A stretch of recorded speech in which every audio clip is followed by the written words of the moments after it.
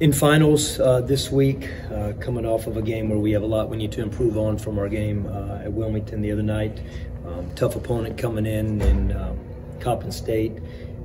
Obviously a dynamic scorer, one of the very best in the nation, but there are a lot more than just him, but he's obviously a great challenge for us. And again, in the middle of finals right now, 2 days of practice preparation as we move forward to it, and again, a lot to improve on from our last outing. How are you guys kind of balancing the on-court time versus making sure guys, take care of their academics? Yeah, we had to, just the way it is this time of year across the country. Sometimes you get extended breaks. A lot of teams, I know a couple coaches I've talked to around the country had 10-day breaks right now, and just the way the schedule works out. So we did take the day after the game, we were off. The guys had to lock in on finals because when we played the game versus Wilmington, it was right on the cusp of finals starting. So our guys have been in exams the last 2 days. And we've just had to pick and choose our time, when we can get in, when we can practice, and then today and tomorrow we'll be back on a full schedule as we lead into Sunday. Coach, you're a month into starting your first program. Has there been any surprises or things that just jumped out to you that just maybe were not on your radar going in? That probably happens every day to some degree. There's something that pops up, and I think that's normal, whether you're in your first year, whether you're a veteran or seasoned in terms of many years of being a head coach. But I think the thing that we are looking at the most, we're trying to stay on one avenue, is putting 40 minutes together of who we are as a basketball team, and we haven't done that yet. A lot of that is continuing to establish our identity, but also just being able, even when we do feel like we're playing well in games, including the other night versus Wilmington. I mean, the first 12 minutes were we thought we played pretty good basketball. The last 5 minutes, it wasn't about winning the game as we were trying to win the game, but the score, the game was, it was going to take something really special to come back and be in that game. But the last 5 minutes, we built on something. So I've often said this, that every single thing we do, whether it's a meeting, a film session, practice, individual workout, or in a game, in a particular situation, since there are a lot of firsts, like you said, in our first month, we're learning, we're teaching. We can never take a moment that is just taken for granted. And I think that's probably been, as I've been in my first year, you realize that every single moment, regardless of if it's important to everybody else and it's the game or it's every single moment is a teachable moment, and we're trying to get better from those. Do you have time maybe to reach out to Coach Barnes or speak to maybe some guys that you've known along your way, to just if you have questions about kind of how to go about that? Oh, of course, all the time. I mean, as I speak with current head coaches, Coach Barnes, I spoke this morning to Jerry Wainwright, who to me is someone I respect, and I spoke about him prior to the Wilmington game, and I saw him at the Wilmington game, and we spoke this morning, and I think you're doing that consistently. And sometimes it's because there's something specific, and sometimes it's because it's just conversationally, and and stuff comes up. So absolutely, though, and I think that's a great point. Last couple of games, Luigi hasn't played or come off the bench. Is that an injury concern, or is that more so he doesn't fit the defensive scheme? What exactly is going on? It's definitely not an injury concern, and I would definitely never say it's not about not fitting. I think we've talked about it here before that, rotation, it needs to be narrowed a little bit so guys can get in a little bit of a rhythm. And, at this present time, just over the last couple games, I think you've seen that Ezra Osar has been playing some of his best basketball, and and Valentino does a lot of really good things for us in practice, and so trying to get him out there a little bit. And again, I think that's an ebb and flow of every season. I think early in the season we were playing 12-13 guys, and I think that had to be narrowed a little bit, but that by no means translates in that Luigi. It will stay the same for Luigi. I think what we do in practice is what determines what happens in the game, and it's just been like that for the last couple of games. What certain things about your team and your team's skill set have you kind of honed in on practice that you drastically want to improve moving forward? Yeah, a big thing is going to be, because of the fact that we use switching a lot, or I think there's a couple different philosophies. I think I've been in both, where I haven't been a part of always feeling like switching is always the best thing, but when you have a shot blocker and you have someone that can protect the rim, if you want to pressure a little bit, you can get away with not switching some, because you do have that kind of second, third layer of defense. this team doesn't have a shot blocker. That's not something that, right now we don't have. So whether it's rotations and looking to fill the paint up with charges, or it's looking to switch. But with switching, which we've done, and we've had success switching, it's actually helped us win a few games. With switching becomes rebounding late clock in cross matches, where we might have one of our point guards on their big wing, like the other night. Trezarian White is their big wing. He's a wing for them. And now our point guards ended up on him late clock. And it's not that it's a fight in the paint, but Trezarian White is coming from the three-point line and he's sprinting to the glass. He did an unbelievable job. 10 rebounds in one half, and obviously I think he had 14 in the game. But point being is, now you're saying Javon or Caleb or Winston, it's not just about blocking out a post player, it's finding someone coming from the perimeter because the switch happened earlier in the possession. So between post defense and rebounding out of cross matches, that's where our focus really is right now, next couple of days, but really where we need to be as long as we continue with our switching defense. We're starting to see kind of those flashes from Ezra, especially near the paint. Do you feel like he can shoot the ball too and expand his game at some point, or is that something we'll see kind of down the line? Yeah, it's a great point. I do think he's capable, but I think like if everybody tries to do everything, you never can hone in on a skill set that maybe is beneficial at the current moment to best suit trying to win or trying to be successful. So I think Ezra works on his shooting every day. I think Ezra can be a good shooter. I think he is a solid shooter, and there's times he shows it in practice.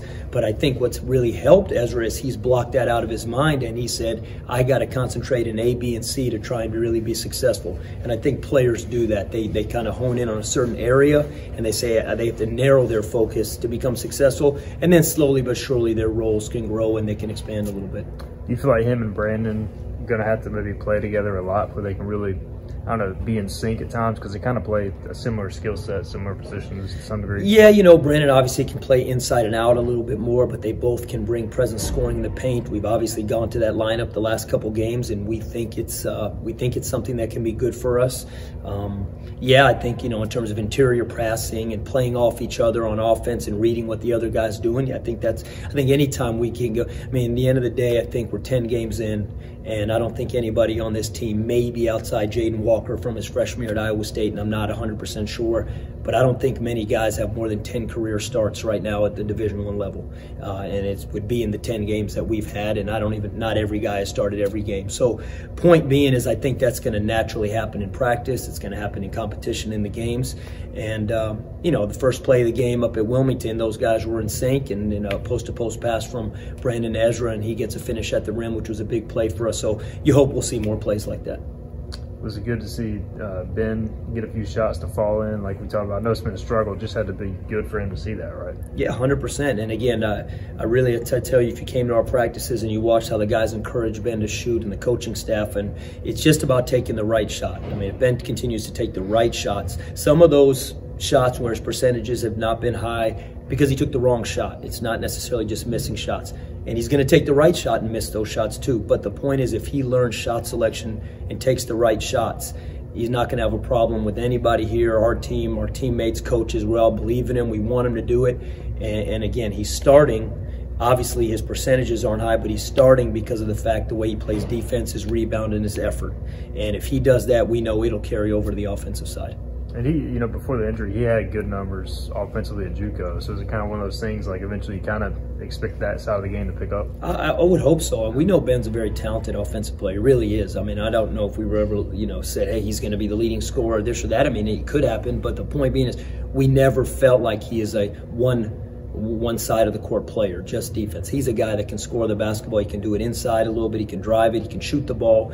And it just hasn't gone down for him. But I'll go back to prior to the Hampton game, I believe it was, way back when, Ben was getting ready to be in the starting lineup way back then. And he rolled his ankle the day before the game. And it kept him out. And then Florida, he was in and out because just getting back. And so on and so forth. Then you come back and you got Old Dominion. He was so Ben was playing really good basketball in practice into our third game of the season, which I believe was Hampton. And he was going to be in the lineup, and it just, sports, he got banged up. And now, hopefully I think we're starting to see him kind of get his rhythm again.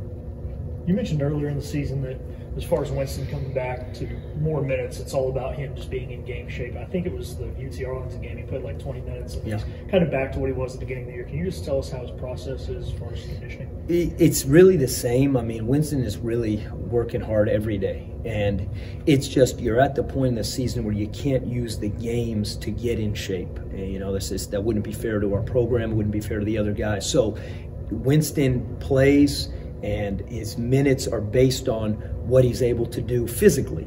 You know, we know Winston is a really dynamic player, but trying to pinpoint a time frame on when you're going to get back in full game shape, when maybe your cardio's back, but how well are you moving and exploding on offense or defense? Or maybe that's back, but your timing on the other. So I think it's still an uphill battle in terms of putting it all together and it all, you know, kind of coming together at the same time. And I think there's been moments where he played more than people thought he would early in the season. And probably, like you said, maybe there's been some moments where people saw the UT Arlington game and said, well, hey, maybe this is it. He'll play 20 minutes from here on out. And I just don't think it works like that when you've taken that much time off. And I think Winston's had an incredible attitude. He works every day, and eventually it will, you know, it will come together. Coppin State's got a really dynamic guard in Sam Sessoms. I believe he's averaging almost 24 points. Yep. Based on what you've seen, what's made him such a dynamic scorer, and how do you plan to kind of somewhat limit him on the defensive side of the basketball? You know, I wish there was a great answer for the second half of that, but what makes the easy part is he's a dynamic basketball player. I mean, he can score driving the basketball, he can play at the mid-range, he can shoot off the bounce, he can shoot the three ball really well. He's shooting 40%. He's a redshirt senior. I mean, extremely experienced. He's been in battles so it's going to be an incredible challenge for not only our guards guarding him, but our whole team. You're not going to stop Sessoms with one player. There's no way, and that doesn't mean that you can't be effective or hopefully be effective with how you guard him, you know, one-on-one. But the simple fact is it's going to take a team effort to make sure that, you know, because he's scoring 24 games, one of the leading scorers in the nation, and he can really score every which way on the court. He doesn't have a weakness as an offensive player in terms of scoring the basketball. So, you know, it's a great challenge and something that, you know, our guys are going to have to accept. What's your overall team scouting report for Coppin State?